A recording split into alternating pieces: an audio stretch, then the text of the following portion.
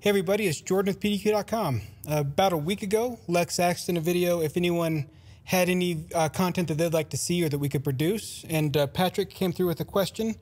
This one we got answered now. We've got a couple of great ones that I'm researching, but the first one we're going with is from Patrick. Basically, he says, can I update after my image using just deploy and not inventory? The answer is yes, but it's a little bit more complex, so I'm going to show just kind of the versatility you get with inventory and then how you can make it work without.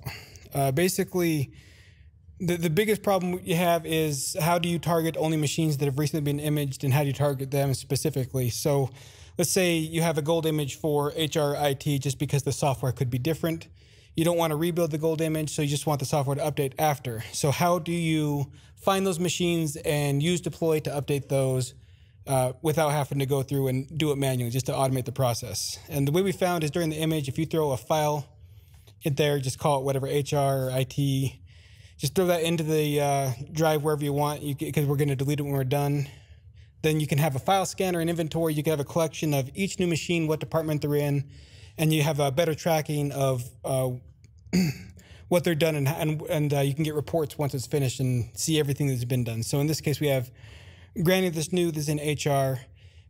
With ours, we did that based on the text document we were talking about. You send to that one, it's going to go through, it's going to update everything, it's going to move Granny out of a default OU if you want, into a specific OU that is for HR.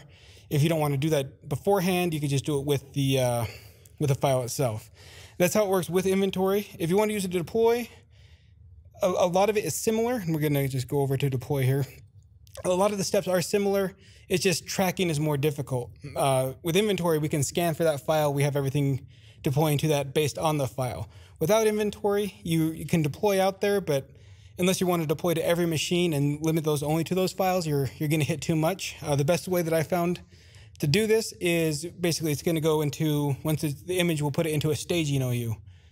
You can still have the file in there. We're going to use that for other information after, but just goes into a unit, basically just imaged. And then you have the, we'll say image update here. We're installing FileZilla, Chrome, Notepad, just a couple of others. The last one is the move OU that we're talking about. So it's going to go in. We're going to build a schedule. All schedules new, and the target is we're going to go Active Directory, and we'll just pretend that says organizational units, not container. That's just a personal thing for me. It doesn't matter. And you're just going to come in. You're going to point it to whichever. We'll say HR is the staging one. It's going to consistently run against this OU now, look for any machines in there. The problem is it's going to keep on trying to run against those machines when that's not necessary. So what we're going to do is after the staging, at the end, we're going to move the OU. This comes with a few complications with that one of where do we move it to, how do we find out, and how do you run a command in PowerShell to move in an actual Active Directory from there. So the way we're going to do that, we're going to open up our package here. I'm including some extra files with the PowerShell itself, and you can see it is everything needed to run the Active Directory command list in PowerShell. And the way you get those, we'll cancel this out, we'll just go to the PowerShell itself, is after you install the RSAT tools that give you those commandlets, if you copy the System32 Windows PowerShell modules Active Directory, you want to copy that, and then you also want to go to Windows WinSXS, sorry about that.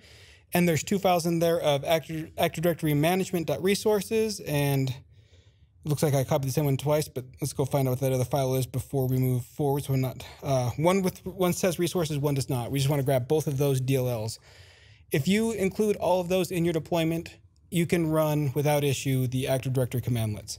And then from there, we're coming in, we're importing the module. We're pointing to just right at the little folder we're in, since we're copying the files there. And we're basically looking for the file we're talking about, the temp.txt or whatever.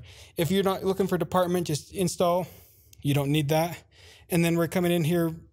I did this one based on the file, just like the other one. We're coming in here basically doing a switch based on the file name. So if it's HR, it's going to come in here and it's going to move it to the proper OU, and it's going to delete the file. And this is the last step of the package that we showed earlier. So it's going to come in here, it's going to install everything in that OU that you saw there. All the software is going to update everything you need there. Then the last part it's going to do is the PowerShell. It's going to go in, find the file, move it to the proper OU, and delete the file off the system so it's not hanging around.